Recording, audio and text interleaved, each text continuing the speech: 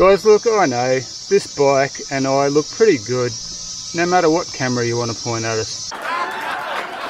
But today we are just focused on the GoPro Hero 10 Black on this side, and over here we have the DJI Osmo Action, the original Osmo Action, because as far as I'm concerned, the Action 2 is not an action camera at all, really. This comparison was requested by one of our subscribers, Scotty Belshaw. Thanks, mate. He actually helped contribute for us to get the GoPro, so thanks for that as well, buddy. It's been a while coming. I know he requested this probably a few months ago now, but been pretty busy, but I finally got around to it. Hopefully he's still interested in the comparison between these two cameras. This is not going to be a detailed, in-depth analysis of the features and stuff of these two cameras, because there's heaps of reviews and stuff like that out there today. Basically, what I want to do is have a side-by-side shot from both cameras from the helmet mount. I'll show you the mount that I've set up for that purpose. So basically just a very basic footage comparison in some different sort of situations. It's all well and good to go and look up on YouTube sample footage from the DJI or the GoPro or whatever camera, but if you don't have exact same footage on the same day from the same angle, it's pretty hard to sort of judge what you like better.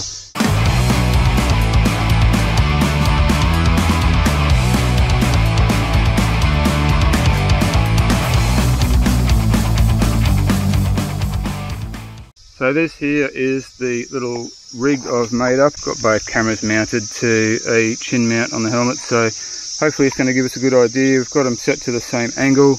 We'll put up on the screen here the exact settings that I'm using for both cameras. Basically 1080-60 on both, so 60 frames a second, 1080p. GoPro's recording in flat, DJI is recording in normal.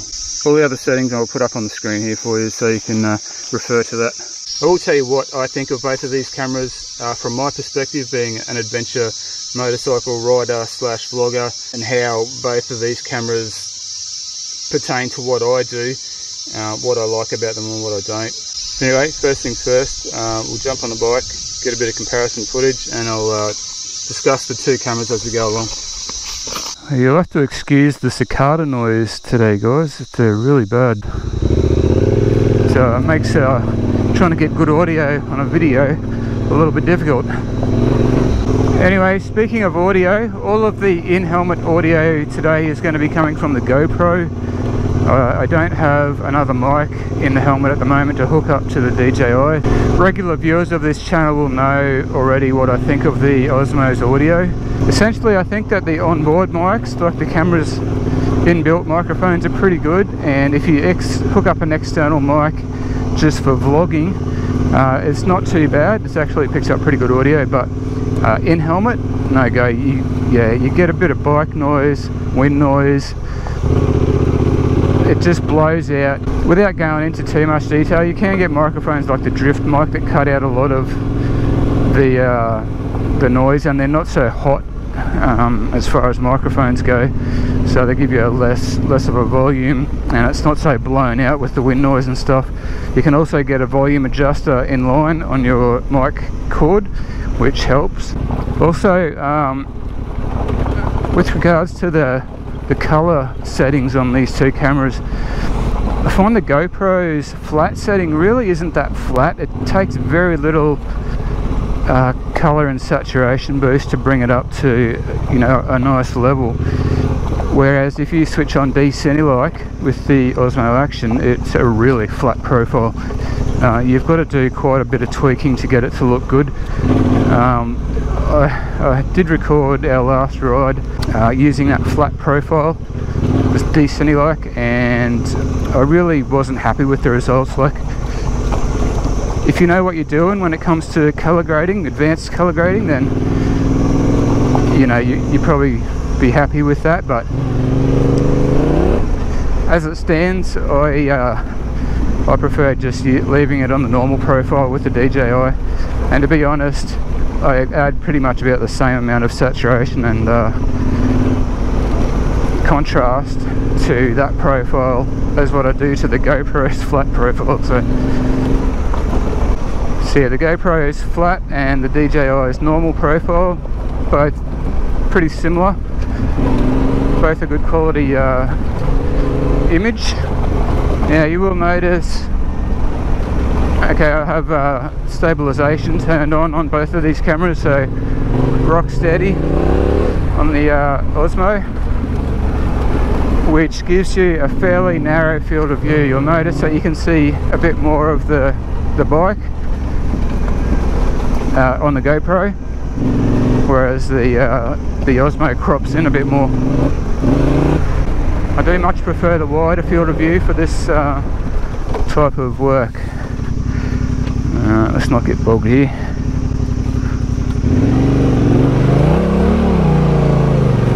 Shit. Did not want to get my bike dirty today.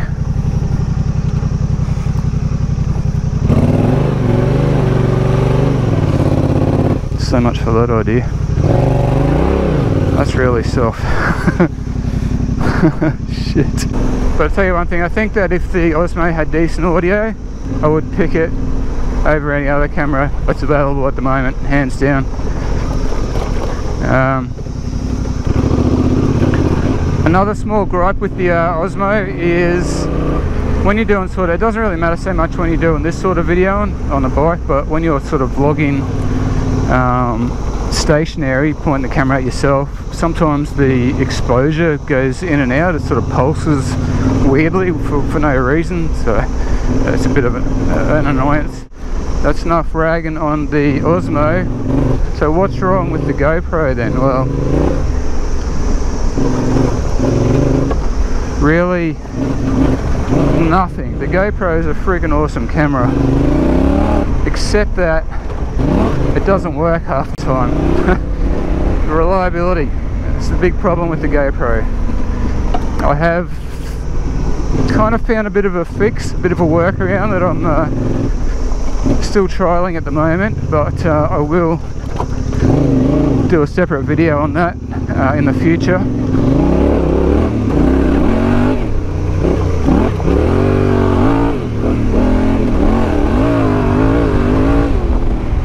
If only they could fix that bloody reliability, it'd be an awesome camera. And the battery life isn't real good either, but the Osmo is not great in the battery life department. Probably a bit better than the GoPro.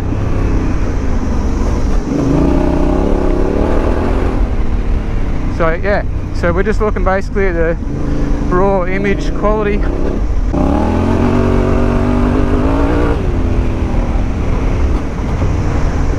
I'll try and do a little bit of dynamic range testing for you guys. It's not easy to do, to replicate these situations where one camera might work better than the other, but hopefully here, like we've sort of got shadows here with brightness out there. Wonder if, probably I'd say the GoPro would be showing better detail here in the shadows, whereas the Osmo would be quite dark here, and the Osmo is probably more blown out in the light over there. It's one of those things that's kind of subjective, and it really varies depending on the situation you're in. But another thing I have noticed about the Osmo is it doesn't. The GoPro seems to have a more wider field of focus, so if you want to sort of film close up to things, which nobody really does with an action camera, but I find that the GoPro, you know, it'll focus on closer objects. And like I'm about a foot away from that tree there. Hopefully it's showing the GoPro is, you know, has a lot more detail up close than the Osmo. But again, that's not really something that's going to bother you for this sort of riding, filming. Is either camera performing better than the other in that situation? But just it's a nice sort of scene here. You'll be able to see the quality of the details in the trees here. I'll crop in to 50%, or is it 200%? Anyway, I'll shrink it in just so you can get an idea of the quality. So again, this is only 1080p guys, which is what I principally film in. So I'm recording this in the same settings that I do all my YouTube videos. Record in 1080, 60 frames per second. That allows me to slow it down to 50% speed if there's anything that needs slowing down. And then I render it at 30 frames per second and 2.7K for YouTube. Come out here for a bit of a scenic view through these cameras.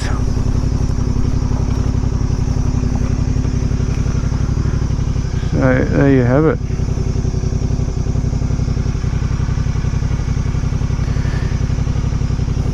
Do you prefer the look of one over the other? When it comes to image quality guys, and I'm no expert at this stuff, far from it,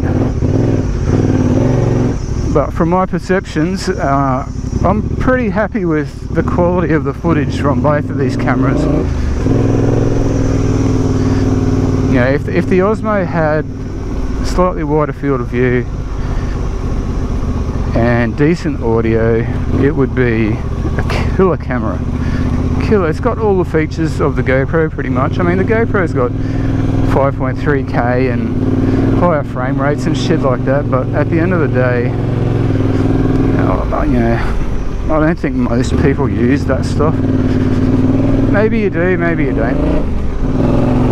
I know I don't. But you know, it has time lapse and hyperlapse and you know, all that stuff. Rear screen as well as a front screen. I'll get one last bit of footage guys, and that'll be it for this video. I'll try and find my way out of here.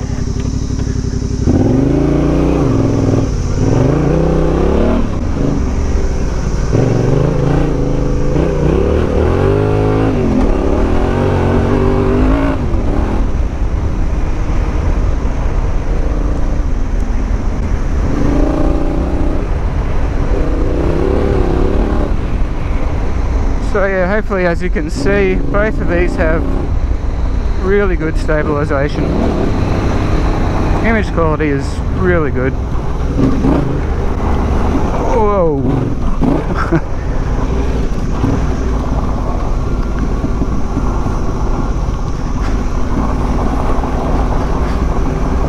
So after what you've seen today, do you have a preference? Do you like either one of these cameras better than the other? Let me know in the comments below.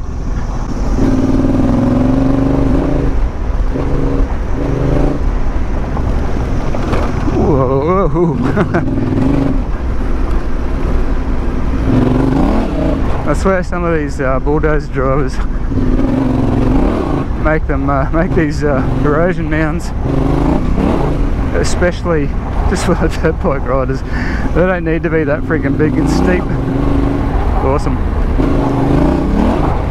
Bit scary on a big heavy twin cylinder, but it'd be good fun for the little bikes.